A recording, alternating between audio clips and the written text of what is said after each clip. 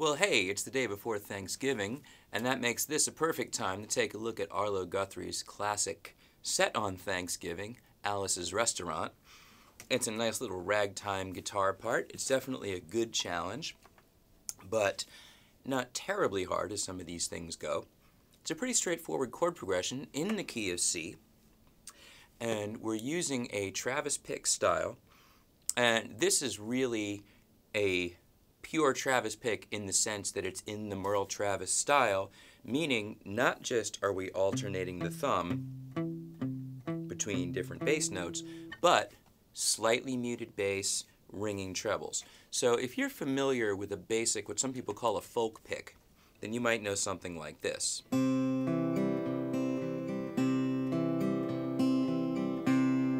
So that's a C chord, and I'm plucking 5 with the thumb, 2 with the middle, together, and then the thumb alternates between 5 and 4. 1, 2, 3, 4. Then I can plug in the fingers in between, or along with the thumb notes, but in this case in between, together, 4, 3, 5, 2, 4, 3, together, thumb, finger, thumb, finger, thumb, finger. So part of the sound is that alternating thumb bass with melody.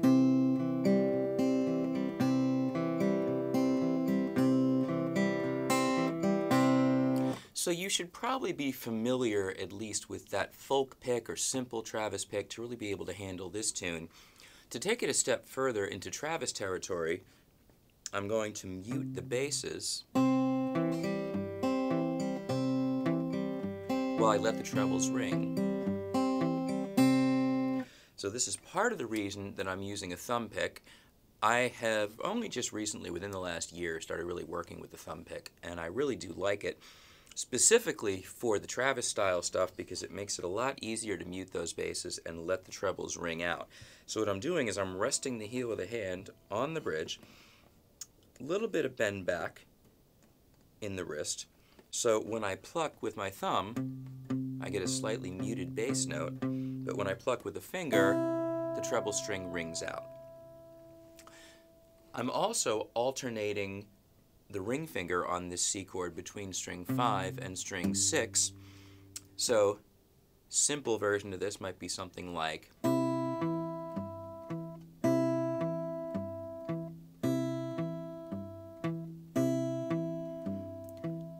what we really have is a ragtime feel. It's a boom chick, but also picture ragtime piano and the way the left hand bounces back and forth between a low bass note and a chord.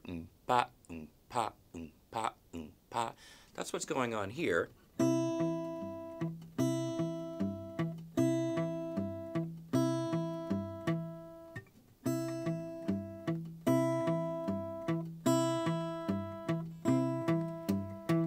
If I fill in the spaces like we did earlier with the simple pick, but add the muted bass and the alternating 5th string, 6th string movement, we get this.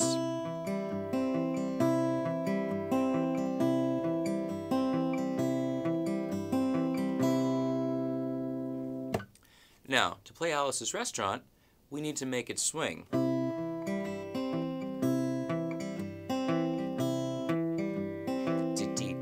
Da-da-da-da-da. So what some people would call a shuffle rhythm. Really just a relaxed swing. And let me go over the chord progression, and then we'll talk about the melody. A C, an A. But we do need to play the A like this. Index finger bar at the 2nd fret, because we're going to need to reach up to the high A. And then the middle finger down here to the 3rd fret. We're actually going to lift off there to use the open string. A D7 in the C shape. And really a G6, let's just call it a G. I say that because I'm not using the little finger on the high G note, I'm keeping the E string open.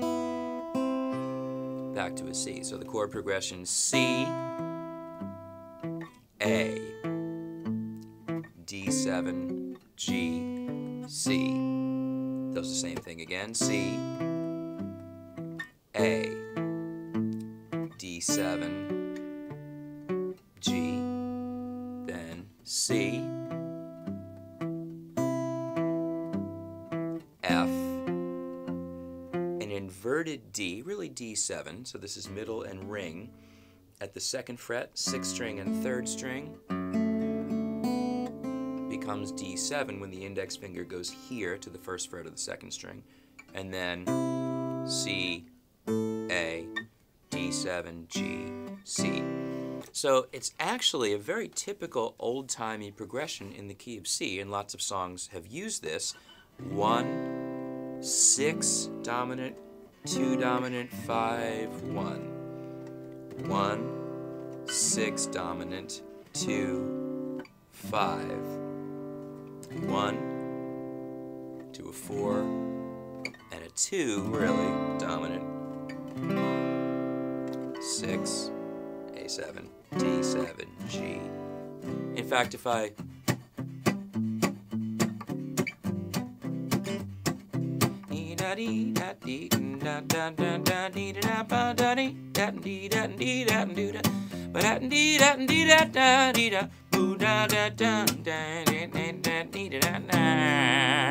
right, you could picture any number of tunes from the 20s or 30s with that same set of chords. It's a very typical chord progression.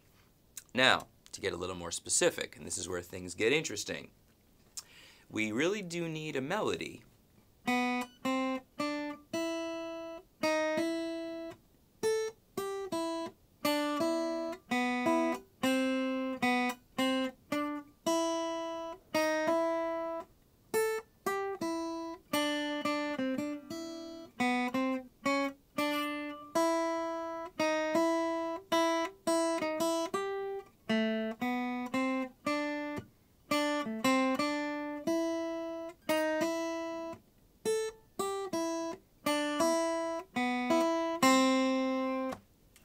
As I said, the essence of the real Travis pick style is that you can play melody, ringing out on the treble strings, while you get this sort of tick, tick, tick muted bass on the low strings, and also with these syncopated ragtime rhythms. So here we go.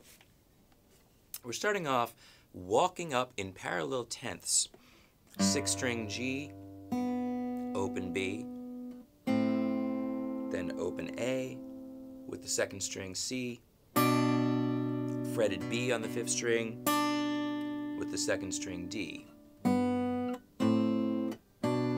So it's 6 and 2, 3 and 0, 5 and 1, sorry, 5 and 2, 0 and 1, 5 and 2, 2 and 3. You've probably come across this before if you play any kind of finger style at all. And it's leading us into a C chord where I'm bringing out the 5th string bass and the open E. But check out this little swing. So it's a 1, 2, 3, 4, 1, a 2, 3, 4, a 1. Now at this point we're on the C chord, and so my alternating bass is going to go 5, 4, 6. But here is a little twist. There is a transitional inverted G where you could really really just think of it as a C over B. I mean, the fact is it's a passing bass note going from C to A.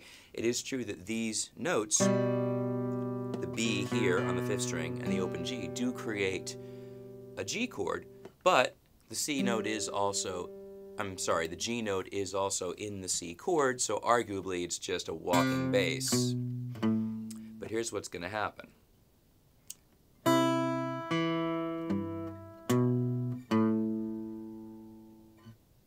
So the C, the 4th string, move over to the 6th string, and then grabbing that 2nd fret B to set up our walk down to A. The melody is 2, 3, and 4. I'm going to need my little finger to play that D sharp. Watch this. 1, 2, 3, and 4. It's challenging. You may need to drop your wrist a little bit in order to make that reach comfortably to get the D sharp and the low G. Here it is slowly. So it's 5 and 2, 4th string with the thumb, move the ring finger over, 6 and 2, hit the 1st string, and then this is the middle finger here on the 5th string to get that bass note, open G. So once more, 1, 2, 3, and 4, and 1. Now, index finger goes down on a bar.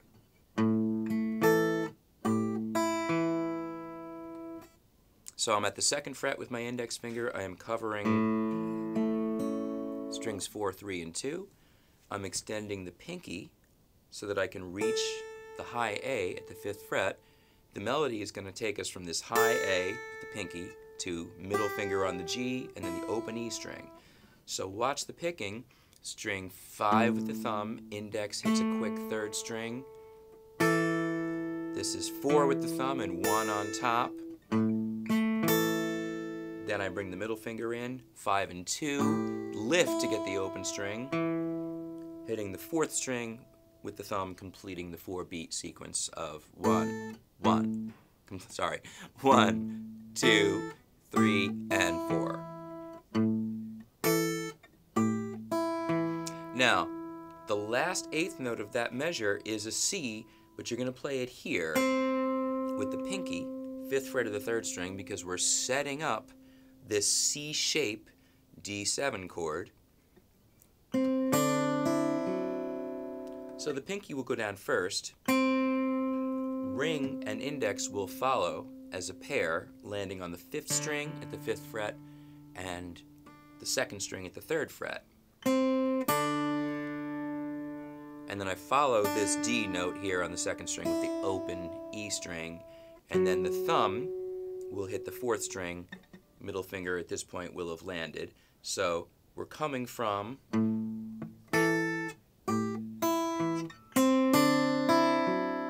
so you see how the little finger goes down first, and then you can set up the rest of the chord. Now I'm going to pluck a quick open G, shift over here to my ring finger on the low G on the 6th string, hit 6 and 2, follow that with the open E, alternating the bass on the D string, and then index finger comes back to C to set up the return to the C chord. So that last piece, this little cadence, 2, 5, 1, is D7, G. So the last piece of that first line, this little cadence, is a 2, 5, 1, D7, G, C, starting with the pickup, pinky on C, 5th fret of the G string, release, so we can shift into G, 2nd string, 1st string, there's your alternating thumb. So here's the first line.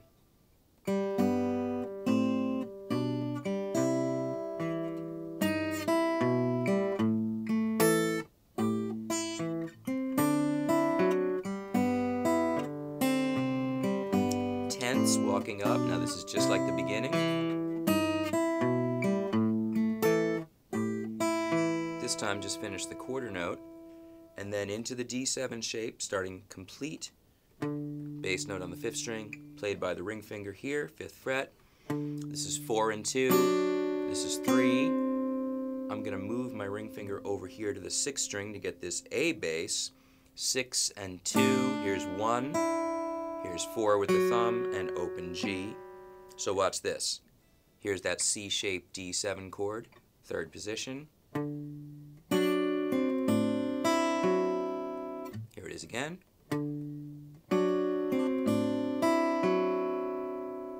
And then this G, the last 8th note, is a pickup to this little connecting.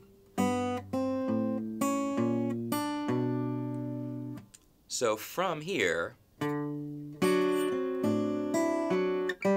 that open G, the last 8th note of the previous bar, lets me shift, sets me up to jump, land here, 3rd fret of the 6th string, and the melody is chromatic. B, C, C sharp, D. I'm going to finger it like this. Grab the low G with ring, hit the open B string, index comes down, open A with the thumb, middle finger gets C sharp on the 2nd string, 2nd fret, index gets A sharp, 5th string, 1st fret, pinky gets D, 2nd string, 3rd fret. So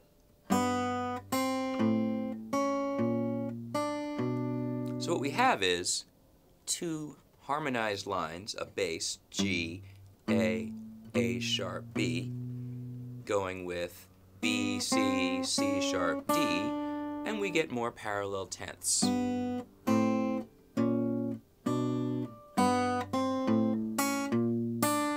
Notice together and then alternating thumb finger. Another quick pickup on the G. Back to this again. The difference this time is that we're not going to walk down to the A, we're going to stay on C. So my 4th note of that measure is still part of the C chord because we're staying on C for another measure to get this melody. Ba, da, da, da, da. Once again, using my pinky for the D sharp on the 2nd string, ring moves over to get that bass note, and then the pinky jumps over here, G on the 3rd fret of the high E string. Watch. 5 and 2, 4, 1, 2, 6 and 1, 1, 4, open G.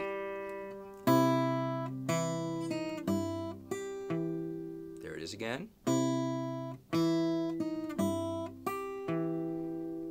Backing up to the previous measure.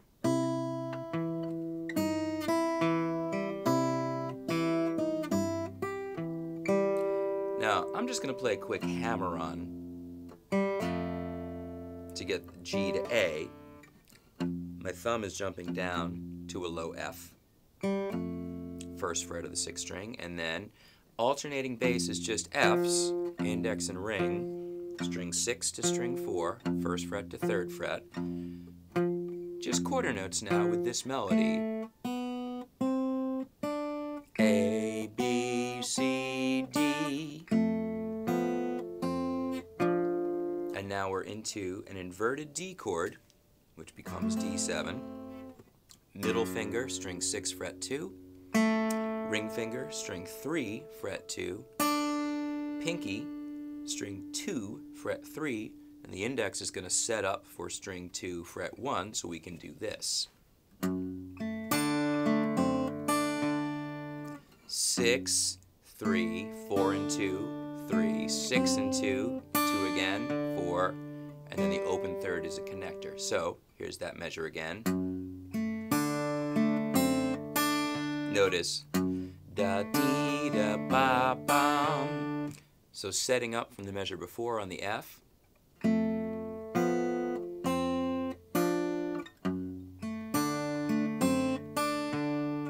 And now we return C just like before, walking down on the B, A, this time back to that pinky note, setting up D7, and then, as you probably know, if you're familiar with the song, it goes on for 18 minutes from there, just repeating the same thing. You can get anything you want at Alice's restaurant. You can get everything you want at Alice's restaurant. Walk right in, it's around the back, just a half a mile from the railroad track. You can get anything you want at Alice's restaurant. Now, I simplified that a little bit because I didn't play all the melody. We could just do this.